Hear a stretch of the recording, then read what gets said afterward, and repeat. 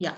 So complications is important when we talk about measles, because measles results in mucosal damage, because it basically affects the respiratory mucosa and the eyes and all of that, right?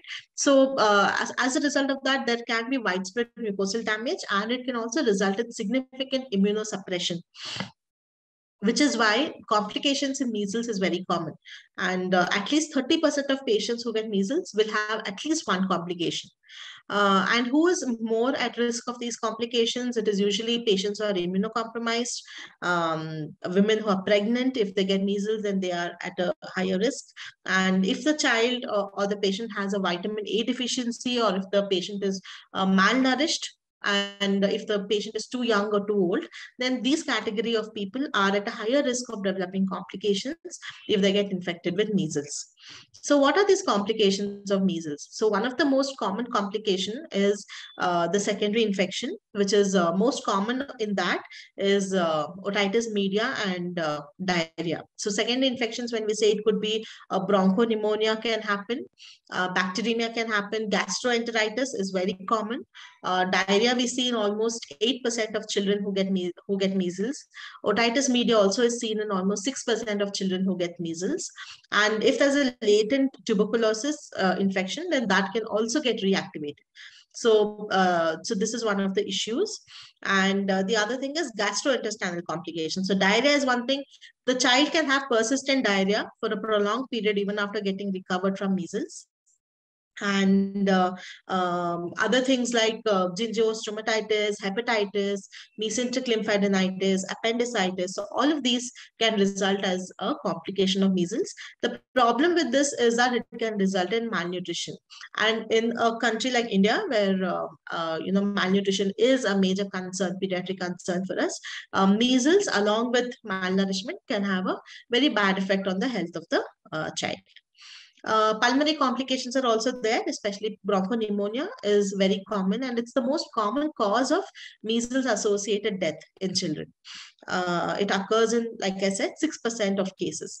So this is one thing. Sometimes bronchiectasis can also occur, and because of that, the person will be susceptible to future respiratory infections as well. Because of bronchiectasis, they more easily they can get respiratory infections. Ocular complications can also happen, like keratitis, which is a very common cause of blindness, and corneal ulceration also has been seen. Sometimes, rarely, although it's not very common, we can have cardiac complications like myocarditis and pericarditis as well. Next slide, please. So neurological complications is the dreaded thing in measles. It's not very common, but then it is fairly common, because we do have almost 1 to 2 in 1,000 per 1,000 cases. Children can have encephalitis, or they can have other manifestations also, like an acute disseminated encephalomyelitis, or more seriously, they can have a subacute sclerosing panencephalitis also. So encephalitis is seen in almost 1 to 2 per 1,000 cases, and usually this happens immediately. So within a few days of rash, like within a couple of days, 2-3 days of rash, if the child is starting to have headache and vomiting, stiffness, neck stiffness, meningeal irritation, and things like that, then we will have to definitely suspect a neurological involvement, and immediately test for that and treat accordingly. Do a lumbar CSF analysis, and then treat accordingly. Acute disseminated encephalitis also can happen. It's a demyelinating disease. This is also fairly common. It happens in 1 in 1,000 cases. This usually happens after the rash is gone. So within 2 weeks of the rash, during the recovery phase, the child can suddenly start having again fever, headache, stiffness, seizures, and other signs as well, like ataxia, myoclonus, chorioathetosis.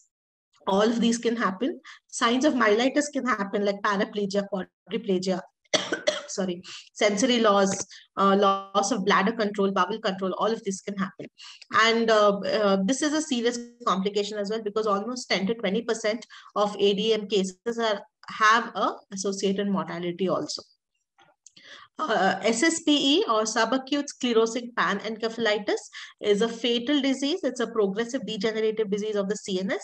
This is not an immediate complication. It happens almost 7 to 10 years after the measles virus infection.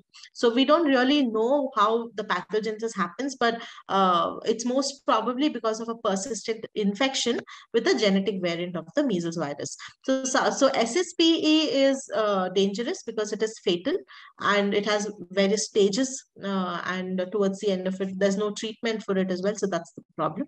So the relentless and fatal course of SSP is what tells us that we need to do a measles vaccination, because it's very easy to prevent measles just by doing a routine immunization. But then if we fail to do that immunization, then the effects of measles, if a child is ending up in neurological sequelae, then that's a major problem.